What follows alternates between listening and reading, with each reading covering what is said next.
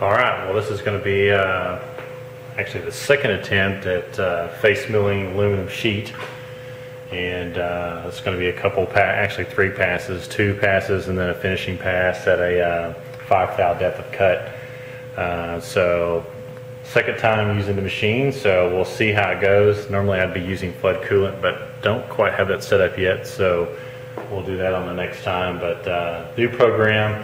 Let's give this a shot and see if it doesn't work out a little better than our first attempt.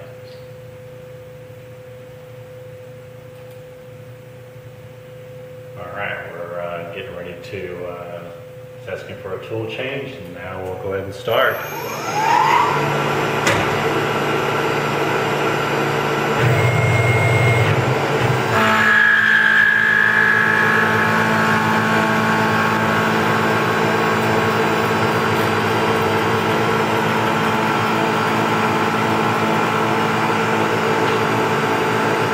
Doing a 14 thou depth right now, and it's feeding at about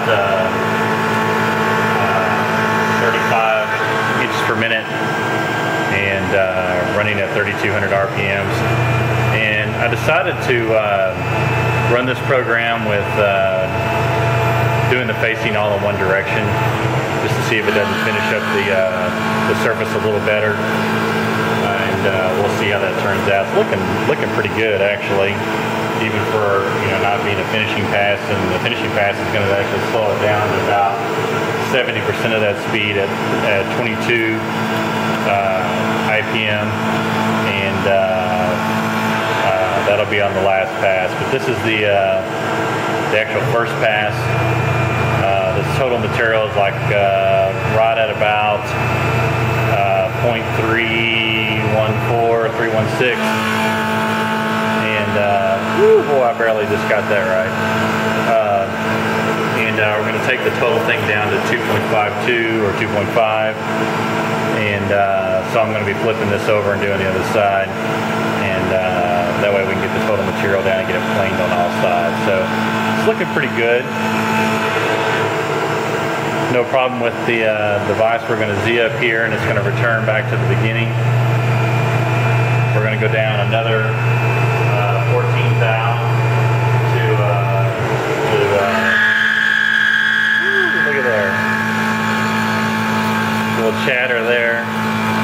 Probably better if I had actually another device, but this is just the way I'm set up at the moment. That last pass may be kind of interesting. Getting some more vibration now. A little deeper in the material. A little Z up, and then I'll go down to the second pass.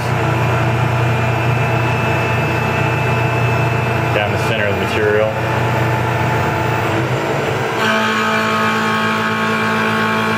Too bad.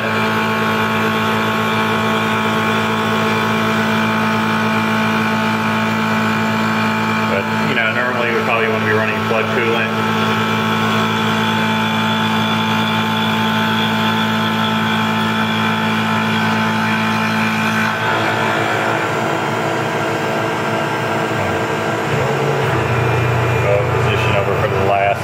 Pass on this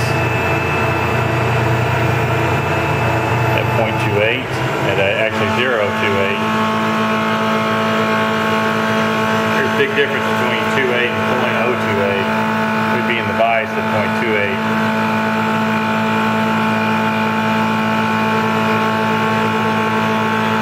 It's looking really nice.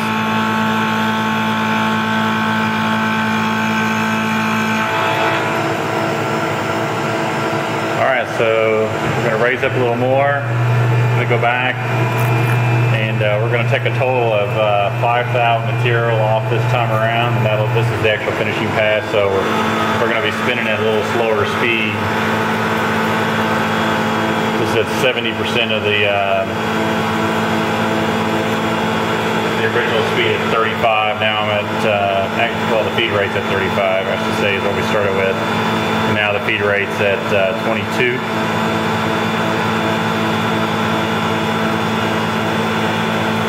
Was originally going to look at using the fly cutter for this, but Tormach was out of stock at the time, so went ahead and just just went with the face mill. We'll probably pick up the fly cutter in the future. And I could be running this faster, I'm sure. This is all of about my first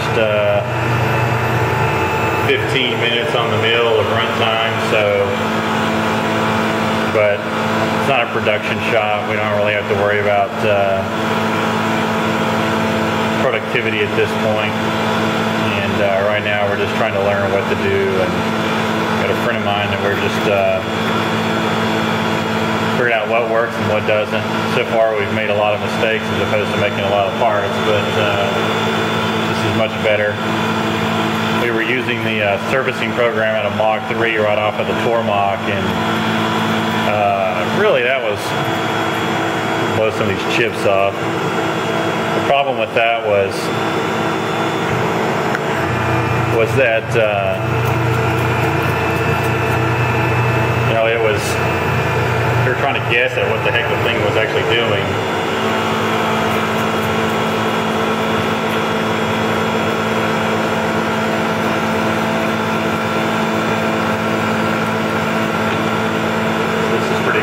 Actually the last pass right here. I'm liking that that finish. You can see the bottle on there.